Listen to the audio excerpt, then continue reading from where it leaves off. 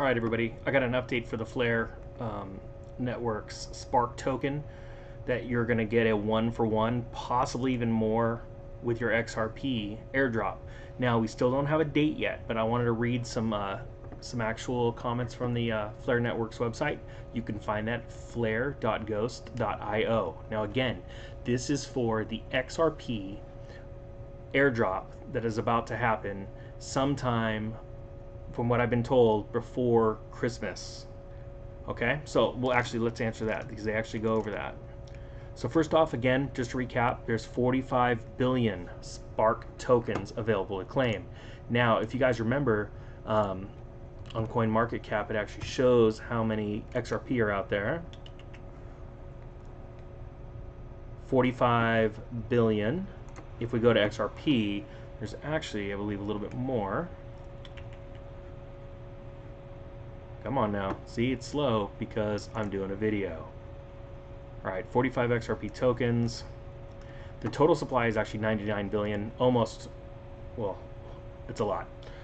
Circulating supply is 45. Now, the difference between the 45 and the 99 is actually people that were early investors in XRP, that's before the actual ICO, and that actually built the actual platform, and employees, okay?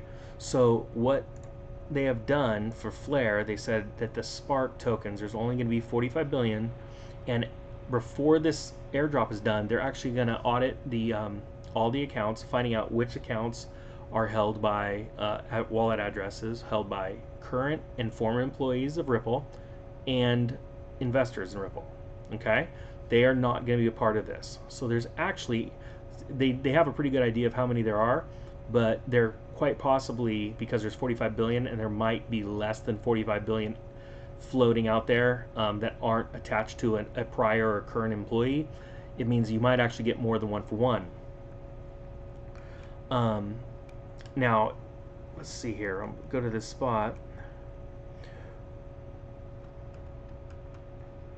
All right, the right to claim the 45 billion Spark tokens will then be apportioned to each remaining address according to their proportional XRP balance in the snapshot. Again, when that snapshot happens, we don't know, but they actually said that, and again, I'm losing my spot here, sorry guys. Oh, there we go, self-custody. If you self-custody, and that is referring to cold storage, like you have it pulled off of an exchange, which I highly suggest, like on a ledger. It says the method for claiming the Spark token is simply to set the message key field on your XRP ledger address to your Flare address. And it says this process is detailed below. To claim Spark, you must do this by 6 months of the snapshot date. Now it actually says in here, right here, the process for gaining support from exchanges is lengthy, and therefore we have not yet set a date for the snapshot. This simply means that they're going around to Coinbase, Binance, any other large exchange, probably all the exchanges that actually currently support the XRP platform, and they're seeing if they're willing to work with their coders to be able to work and custody and take care of this airdrop. So that's why they haven't made the snapshot. So the date. So there's no conspiracy there. It just takes time. But they're wanting to get all this information out. And I have a feeling they're wanting to get this information out because they understand that we're about to go into another massive bull run, and XRP does not want to be left behind on that bull run. So they want people, you know, essentially sucked in and hodling these coins. Because we really don't know what the value is going to be of this, to be honest with you. Do I believe it's going to be a game changer for XRP? Undeniably.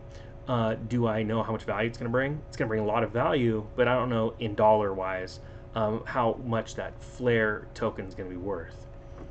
So it says we will give at least 2 weeks warning before the snapshot takes place to allow any XRP holders who wish to claim Spark, but whose exchanges have not announced support, to organize an alternative way to hold their XRP.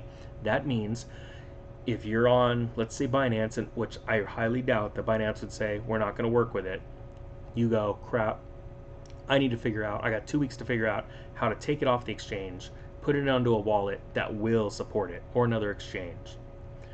So here it talks about how do I claim the Spark token. It also talks about if the what happens to the Spark token that is not claimed 6 months after the date of the snapshot. It says they are burned. It's pretty interesting.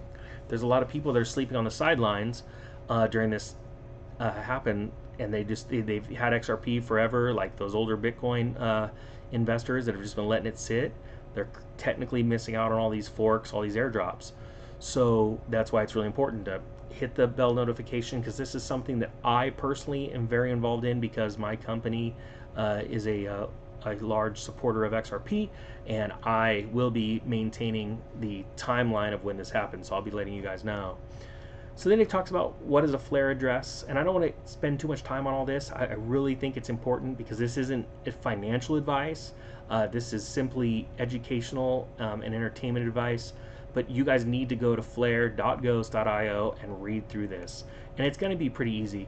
What I'm going to do is, as we get close, I'm going to do a video on how to do it. And I'll set up an extra wallet with XRP, and I'll actually walk you guys through it and show you how I did it. If you don't have cold storage right now, by what I mean by that is having, like, let's say a nano ledger, I highly suggest you go get it and start learning how to use it.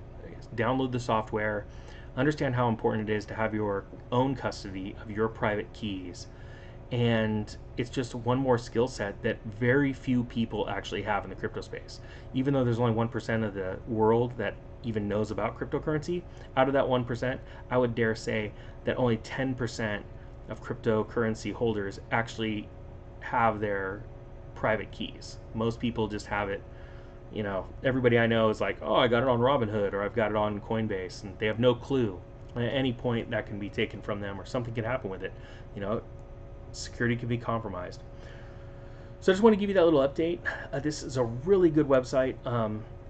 It talks about how the Spark's delivered. It really goes into a lot of detail here. So please take the time to read it, guys.